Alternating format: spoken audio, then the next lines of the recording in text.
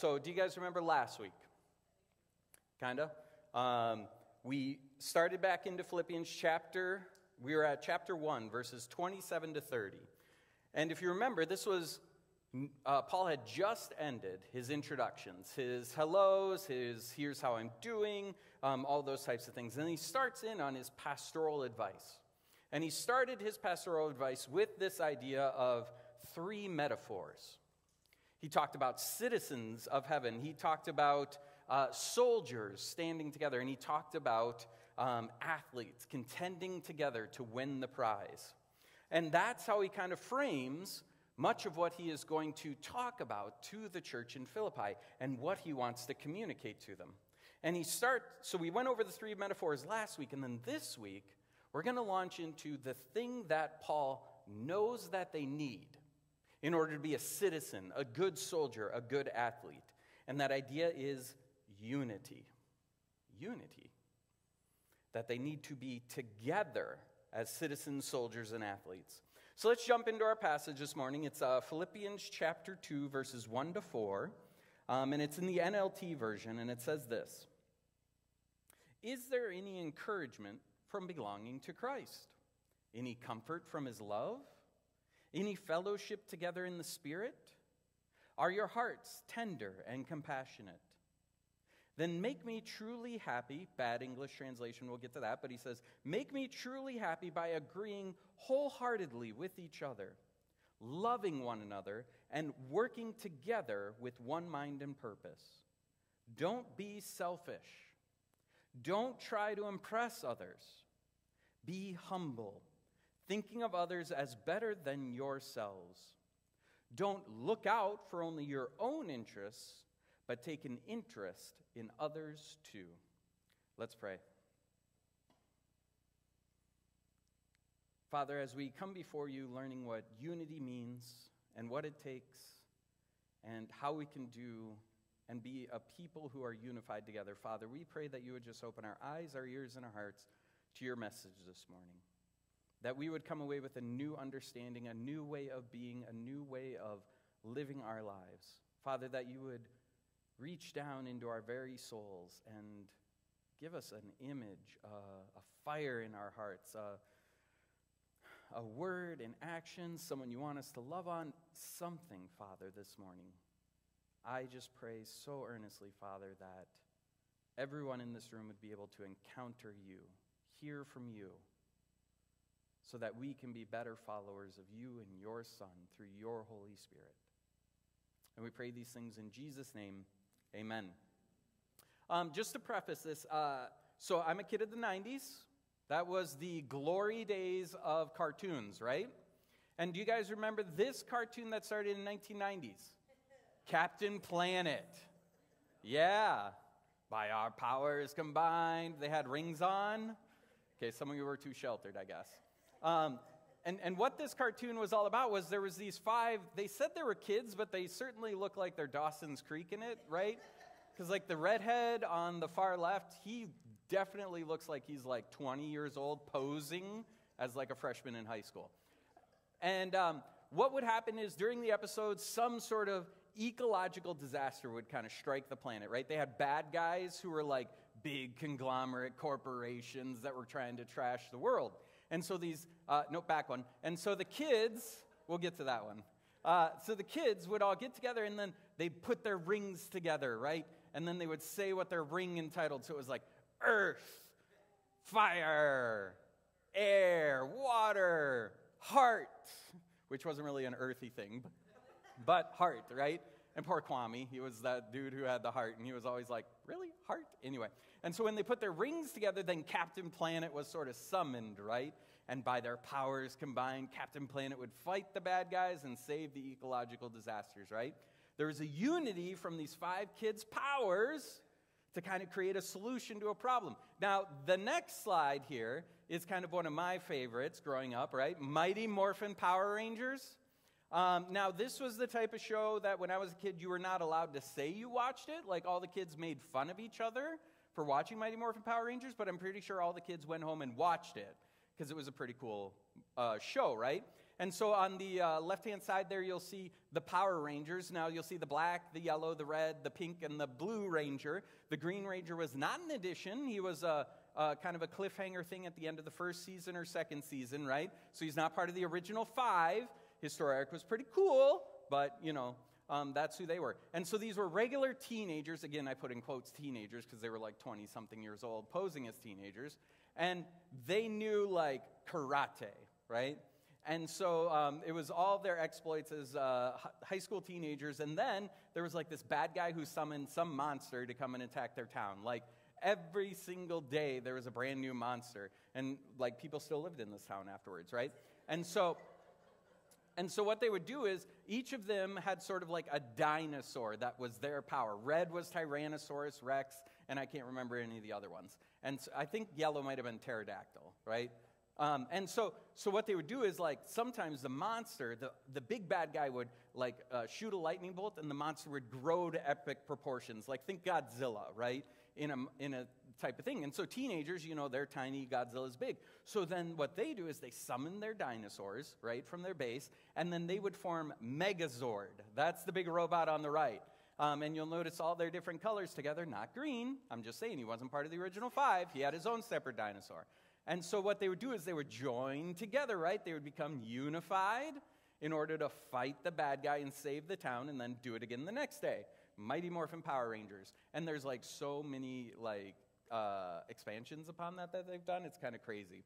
By the way, Captain Planet, they're thinking of making a movie. Yeah, I know.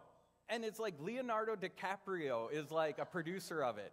So I'm wondering if there's going to be, like, a boat involved, maybe some, like, singing and some love story where they're drowning in the water. We'll see. Captain Planet saves them. There's enough room on Captain Planet for both people to be saved, so. And so these are kind of like childhood examples of unity. What it means to come together in order to accomplish a goal, accomplish a mission, to work together for something that is very important. And this is kind of what Paul is talking about at the beginning of chapter 2. Now, this first sentence, right, this first verse, he kind of says, like, is there any encouragement from belonging to Christ? Is there any comfort in his love? Any fellowship together in the Spirit? Are your hearts tender and compassionate? That's sort of the English translation of a really disjointed Greek sentence. In the Greek, it's actually, Paul says, if encouragement in Christ, if loving comfort, if spirit fellowship, if compassion, affection, right? If. And these sentences, they don't have verbs, they don't have subjects and objects, but it's just saying, if these things. And what we have to do is we kind of have to hear kind of what Paul is kind of saying. And what he's kind of saying is, like, if you have encouragement from Christ, whether that's from a friend or someone you love or from God himself, if you have been lovingly comforted by God, by a friend, by your community, the church, if you have spiritual fellowship, right? If you are joined together with other people, if you have been tenderheartedly loved, if you've been shown affection, right? If people have expressed their deep feelings for you. And Paul here, he's asking 4 rhetorical ifs, right? Of course these things are true. Paul did them for the Philippians. He loved them. He joined together with them. He started community with them. He encouraged them. He had compassion and affection and taught them how to live for each other. And so when Paul here is writing about these ifs, what he's really doing is he's saying, okay, I just told you, you need to be citizens, you need to be soldiers, you need to be athletes. And the thing here is that you have to be citizens together, right? You have to be soldiers standing firm together. And you have to be athletes working together, right? And to do this, he says, you need to have unity. And what he does is by saying these if statements, he's showing you your motivation to stay unified. Right? We don't stay unified because we want to just kind of like, be happy or be in community or have some friends type of thing. But he says, no, the motivation for your unity together as a church is that God first chose to be united with you. That's your motivation for wanting to be together. Essentially, he is saying, remember the beautiful things that God did for you. Did God encourage you? Did he comfort you? Did God love you? Did God express his compassion and his affection for you? Remember those things. Keep them in your mind, he says. This is what I want you to be thinking of. Now notice this list, right? Encouragement, comfort, love, fellowship, compassion. That's not, hey, God's going to protect you from all harm, is it? And it's not God's going to give you everything you want in life. God's not going to clear all the paths for you. You see, motivation can't be because, you're trying to get your motivation for unity can't be because you're trying to get some reward from God, right? And we shouldn't look to those earthly things that God may or may not do this. What we must do instead is we have to be motivated by God's love towards us first. We should yearn to be unified because God first chose to be unified to us. This is the crux. And what Paul is pointing to is, here are the rich things that God has given you, right? The richness of his love, the richness of your fellowship with each other, the richness of the Holy Spirit. Remember that, he says. And then in verse 2, he says this, then make me truly happy by agreeing wholeheartedly with each other, loving one another, and working together with one mind and purpose. This is the statement that we get where we need to be unified. It's full of one another's, one another's, one another's. And the first thing that he says that we need for unity is that we need to agree wholeheartedly, right? So that means whatever I think and say, you guys have to agree with, right? Anyone like that? If I say jump, you say how high, because we're agreeing, right? And so there's this idea, right? This English translation, agreeing wholeheartedly, that doesn't quite hit it. Okay, the Greek word here is actually phroneo, and what it means is he wanted them to be phroneo together. And this phroneo, it's kind of in agreeing with each other, it's being on the same page, but it's not an intellectual being on the same page, right? It's not that you intellectually agree with everyone, that you all have the same views of God, that you all have the same ideas of like, this is what we're supposed to do and how we're supposed to do it, and therefore we need to agree wholeheartedly to be unified. That's not what he's saying. This phroneo is actually much more about your attitude, your will, your choices. It's kind of like the jointness together that we're moving in the same direction.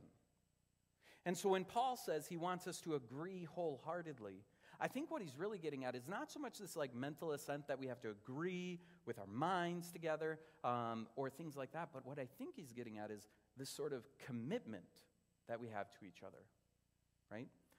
Kristen's here, 14-ish years ago, almost, 13 and 9 months, we got married, and what we did was, when we got married, of course, we agreed wholeheartedly mentally with each other on every single thing in life, right? And happy wife, happy life, so I agreed with her, maybe. But that's, something for our therapist. And so this agreeing wholeheartedly, it's less about like, we're all on the same page, we all think the same thing. But it's, are we joined together in attitude, in will, in the direction that we are going together?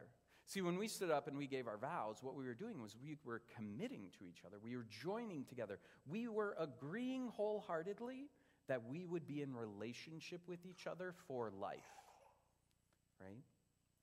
And that's kind of what I think Paul is getting at here. He's saying, I want you to agree wholeheartedly with each other is that I want you guys committed to each other. I want you to have the same attitude that we're in this together. Because you can't be a citizen in heaven. You can't be a soldier fighting your enemies if you don't have that commitment. You can't be an athlete on a team if you don't have that commitment to each other. And so Paul says, agree wholeheartedly. The second thing that he said is required for unity is loving one another. Okay, and we might say like, I love everyone in this room, right? Sort of this like, oh, like God tells me to love you, I love you. I might not want to hang out with you, right? Or I might not like the way you talk or the sound of your voice or, anything like that, right? And so, but this loving one another is, again, going back to the character of Jesus. The love here is this word agape. We've talked about this before in Philippians, right? Oh, yeah. And the thing about agape is it's a verb, right? It's not a thought you have. It's not an emotion you have. But agape is this outward-oriented, self-sacrificial love in action towards each other. You see, when Paul says to be unified, you have to love one another, you can't just come and show up on the same day and listen to a message and sing some songs, right? That's not unity. Unity is actually when we turn to each other, when we start loving each other, when we spend time together, when we serve one another, when we have outward actions that demonstrate our love to each other. This is something that to love one another, you have to have this love for other people demonstrated to them. And you got to accept other people's acts of love towards you. That's really what a committed community does for each other. We love each other. We don't just say it, and we don't just feel it, but we look for ways to actually do it for each other. Paul says that is necessary for unity. If the other people in the church just kind of love you with their thoughts or love you with their feelings, like, yeah, great, but that doesn't really help when you're in need, when you're struggling, when you're fighting against your enemies, when you're trying to contend for the gospel, right? Paul says, love one another in actions. And then finally he says, working together with one mind and purpose.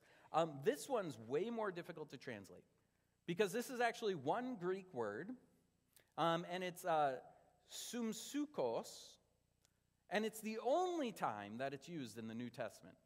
Right? So a lot of times whenever we see a word in the New Testament in the Greek, we can go and look at the other times it was used to kind of get this picture of what it actually means. But this is actually the only time. In fact, most scholars think Paul made it up. Right? We get to do that in Christian church. Yay! I'm just going to make up words, and then we get to follow it as if it's the Holy Spirit, because it is the Holy Spirit, because we agree wholeheartedly, right? Right. But what this idea is like, this working together with one mind, one spirit. So the sum part of it is like this symbios, this joining together. And the sukos is the word that we get for our psyche, so our personhood.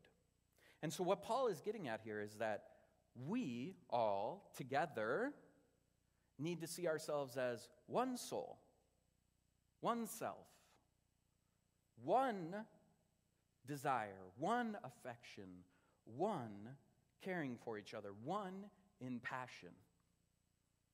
Now, in America, we love our independence, don't we? Like, I got my feelings, I got my passions, I got my desires, right? And you got yours, and we got 40 different people in the room, 50 different people, so we probably have like 75 to 80 different passions, right? Even on just one topic. And what Paul is saying is that for unity, we have to be one mind, one purpose, one psyche. And what I think that looks like here is what Jesus says when he says, and in Romans 12, when Paul kind of lists out this community, he says, if someone among you is joyful, be joyful with them. If someone among you is suffering, suffer with them. He's saying, if you suffer, I suffer with you. If you laugh, I laugh with you. He's saying, same aim, same goals, a relational commitment, but it's this desire that you and I are so connected as citizens, as soldiers, as athletes, that whatever you are in the middle of, whatever you are feeling, I feel it too. Do you guys have some of those people in your life? Right? The ones you super duper care about? Like, my kids certainly. I see my kids struggle in school, or if they get upset or they're being bullied, like, oh, my heart yearns for them, right? And as a church, are we doing that? When someone's in need, do we go, oh man, that's terrible. How can I help? How can I be together with them? How can I be one with them through this thing that they are experiencing? That's what Paul says is necessary for unity. You got to work together with one mind and purpose. I kind of liken this unity thing, right? People that you kind of are committed to. People that you love one another. You love loving on them. You like it when they love on you, right? And this working together with one mind. Like when they suffer, I suffer. And when they laugh, I laugh. It's kind of this idea of like finding your people, right? Have you guys ever found your people? When Kristen and I were in New York, and we were, 16 hours away from our family and friends that we all grew up with, we would often come back to Minnesota for Christmas, like 2 weeks at a time. And one of these trips, what we both had was an experience where we came back, she hung out with her friends, I hung out with my friends. And when I got together with my friends, it was just kind of like a, right? You just kind of felt at peace. You felt you could be yourself. You didn't have to try. Like, these are my people. They understand me. They think similarly. They're aimed for the same things. These are my people, right? Have you guys had those experiences? When I was candidating for my current job, right, I actually interviewed with several different churches, right? I don't know if you know this, but like I interviewed with Branchline and other churches before Branchline.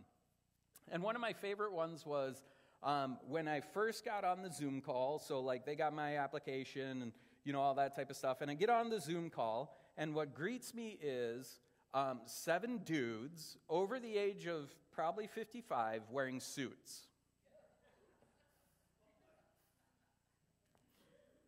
These are not my people. Like, I'm not saying they weren't loving. I'm not saying they were, like, nothing of that. But, like, as you guys know, I'm a little bit irreverent, right? Like, I like to joke around. I like to shoot the stuff. I like to, sometimes swear. Not from the stage, but, if I feel comfortable enough with you, right? I'm not wearing a suit. Sometimes I'll wear a tie for weddings or funerals, right?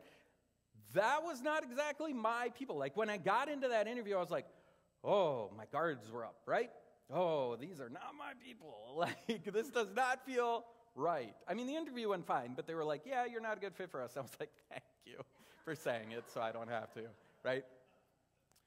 But it's kind of like that, finding your people. Like, when I first got on a Zoom call with the Branchline Search Committee, right? Like, Ryan Westfall was down in the corner, and he was wearing, like, his metal tee that was cut off at the sleeves. He's got tattoos, right? And then no one was wearing a suit, and there was just like a variety of people, a diversity of opinions, just all walks of life. And I was like, oh, this is my motley crew. Yeah, these are my people, right?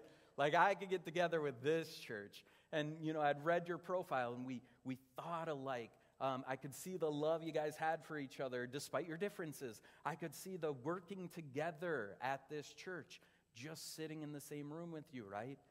These are my people. Paul wants you to find your people around the gospel, around the Christian faith. He wants us to be unified together. Now, Paul then launches. So he says, you need these things. And then in verse 3, he says this. So don't be selfish. Don't try to impress others. He says you need to be humble. You need to think of others as better than yourselves. Don't look out only for your own interests, but take an interest in others. And here's what Paul is saying. Unity needs humility. Like, y'all are not going to be unified if you're out for yourselves. What Paul is saying is you need to take that sense of self, that self of yours that you've used to protect yourself your entire life, that sense of self that says you get things done on your own, that sense of self that is like, oh, I'm good, I'm capable, I can do this, I can pull myself up by my own bootstraps, right? Paul says, take that self and set him to the side. He says, don't be selfish.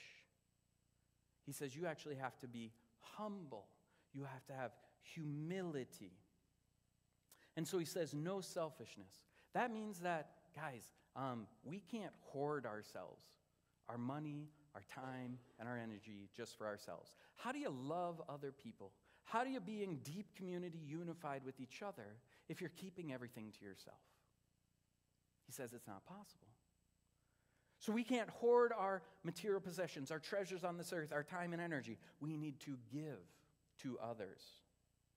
And he says, there's this kind of like thoughts of superiority that we kind of got to get away from. Do you remember back in chapter 1 when he was talking about these Christians who, when he was in prison, they started preaching, but they were preaching for the wrong reasons?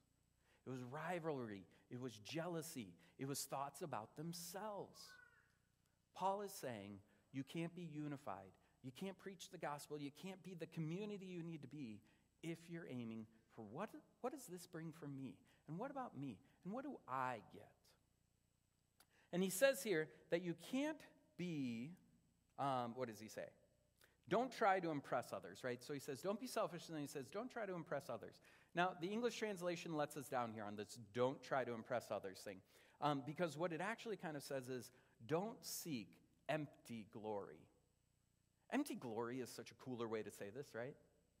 And what this is all of those things that you think will fill you up, right, as a person, all those things that we strive for that make us feel better about ourselves, to feel like we're full and we're complete, all those things that other people will look at us and they'll be like, oh, that person's so awesome. Paul says all of that is vain. It's empty. It won't fill you up. What he's trying to say when he says, don't try to impress others, is this idea that don't try to fill yourself up by getting stuff back from people. This kind of reflects back to Matthew 6 when Jesus says, when you pray, don't pray on the street corners where everyone's going to see you and think you're so pious. He says, go into a closet and pray. And when Jesus says, when you give secretly.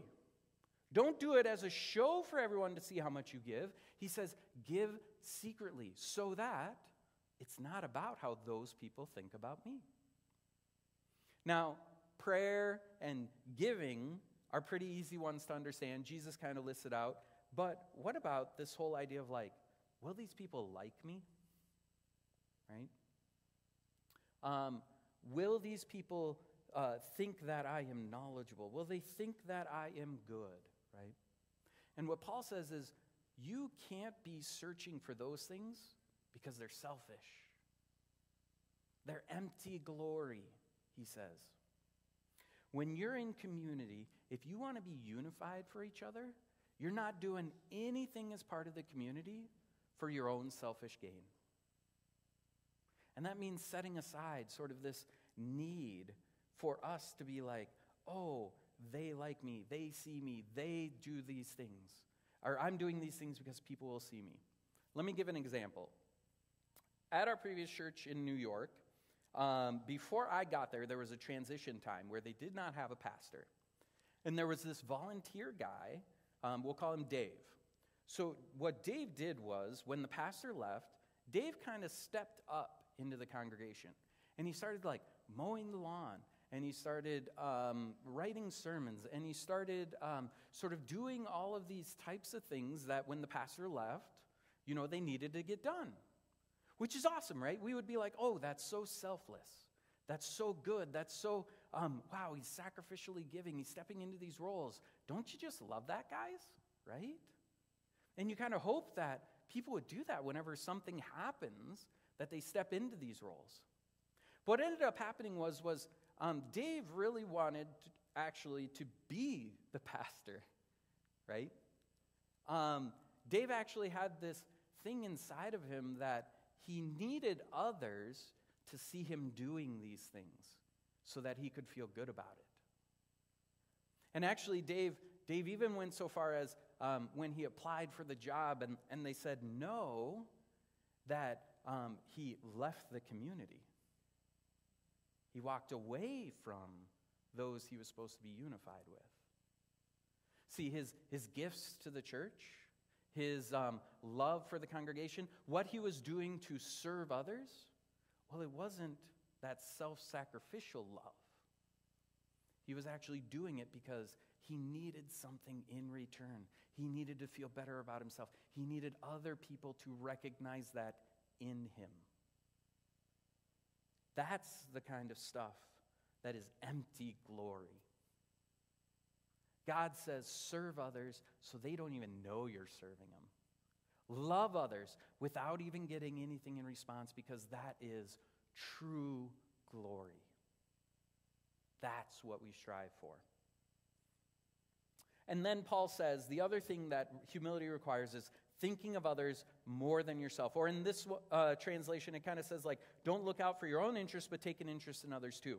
And what he's kind of saying is sort of this idea of, if you have the humility where it's not just about you, but you're paying attention to the people around you, if you're paying attention to what they're going through and what they're struggling with, then naturally your choices should align that their needs might mean more than your wants, right? That you want to provide something to them that might take away a little bit of your comfort. That you would give in such a way that these other people are sort of more important even than yourself. And what Paul says here is that he says, think of others, but what he actually uses is this look out. And the idea is, who do you have eyes on? Whose needs and whose sufferings are you actually looking at on a daily basis? See, I think it's natural as humans that we focus mostly on our own, right? Like, oh man, I got to do this, I got to get this, this is my needs, my wants, mine. And what Paul is saying is, if you are going to be a unified community, you have to set yourself to the side. Not in a way where you don't take care of your needs, that's kind of silly, right? But in a way that you're actually mindful, looking out for, intentionally seeking, where are the people around me, especially in our community, that I can love on? And so I've said before, like, part of this is preparing your life to be able to see those people. So we've talked before about simple living, right? That idea that you would, with your finances, with your time and your energy, you would spend less, you wouldn't be as busy, that you would have space and a margin in your life to be able to view other people. That you could actually see them and see what their needs are, and then actually have the opportunity to help them. And church, this also means that when other people see that they have eyes to help you, you actually have to accept it. Yeah, that American like exceptionalism thing where it's like, oh, I'll help you. I'm okay with that.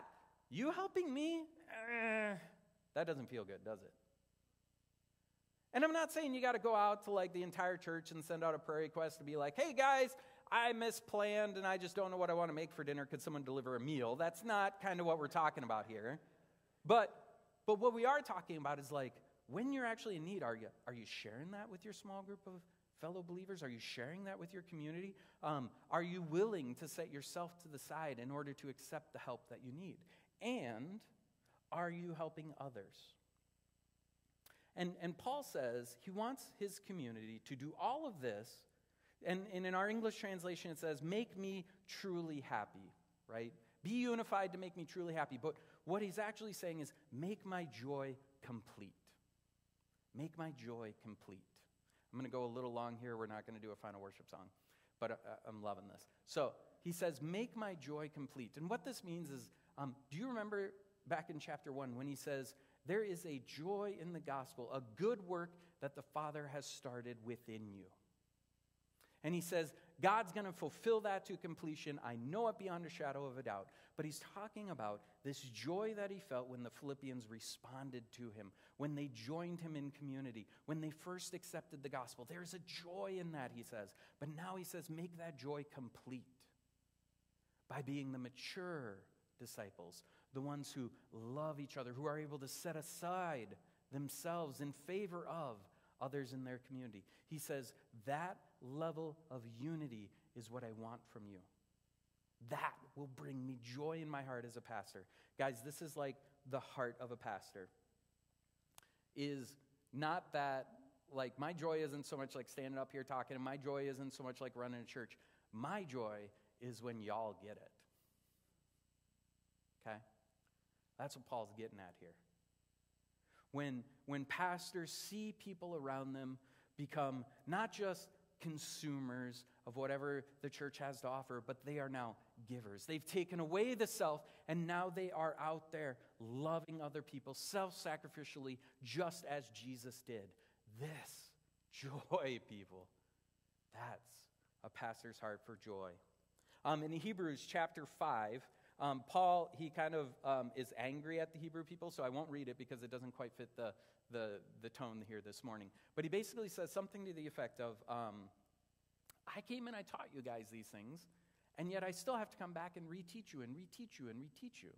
And what he likens it to is that they crave milk, like an infant, a baby craves milk. And he says, shouldn't you guys be so mature now that I shouldn't have to feed you? But in fact, you should be feeding others. That you should be you should be able to feed yourself. You should be able to feed others. That you are so mature, you're so advanced, that you are unified, that I don't have to take care of you anymore, is kind of what he gets at. And I think it's this heart that Paul is trying to get at with these Philippians. He says, make my joy complete by becoming mature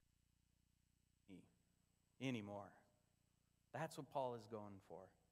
Make my joy complete so that you are so mature, so giving, so selfless that I don't have anything left to teach you. And I know this is not like a linear path, but there's kind of this idea that at one point we become Christians and we need stuff. We get stuff. It's all about us and our growth and all that type of stuff. And that's totally normal and okay.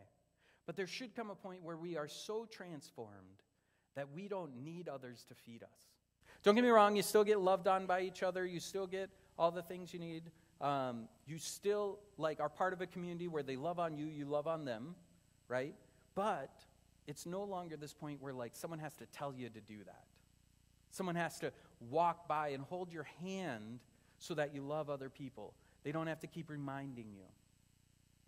And church, my desire, my heart, I would find the most joy when I see you guys transformed into mature believers who put aside yourself and love others. And my joy would be made complete as we together, as a community, as citizens of heaven, as athletes, as soldiers together, we labor on to tell other people about that gospel. That we get that initial joy thing where they accept Jesus, where they start following Jesus. And yeah, they're going to take some milk, and we'll bring along the easy milk stuff, right? But we can do that because we have matured. We are now the givers. That is my desire. That is what I want us to see here at Branchline. That is my hope that we do together. And remember that we are citizens, soldiers, athletes, striving together, not just for Branchline, not just to have a place where we're accepted, we love each other, hey, it's a nice country club where we all get along, right?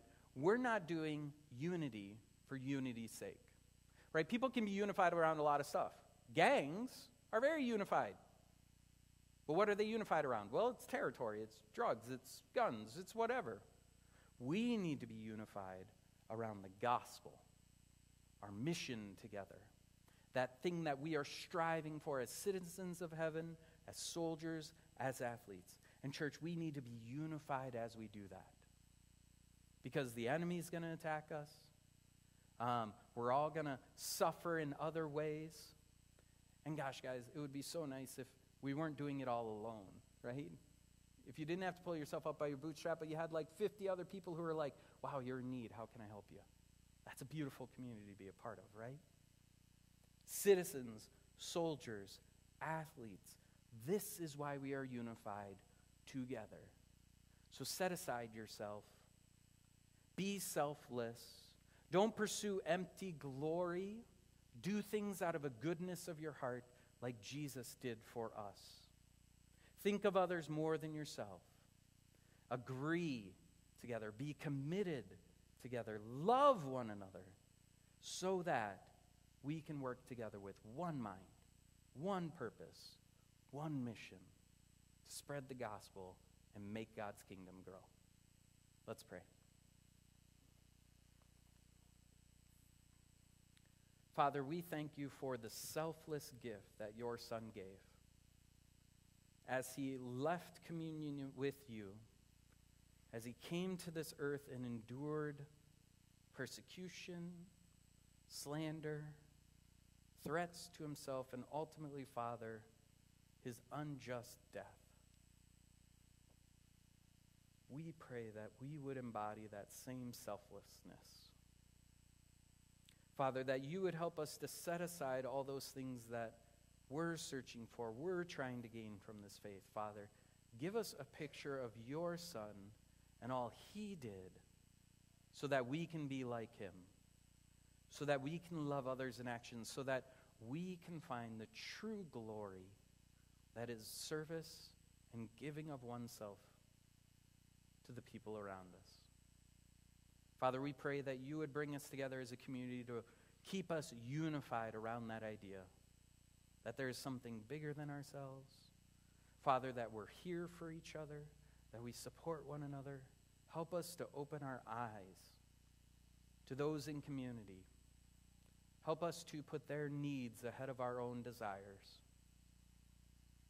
Help us, Father, to be the body of Christ here in Hastings, in our homes to our families, at work to our coworkers. Father, may we be the people that seek you, seek to live as your Son lived. And we pray these things in Jesus' name and by the power of the Holy Spirit. Amen.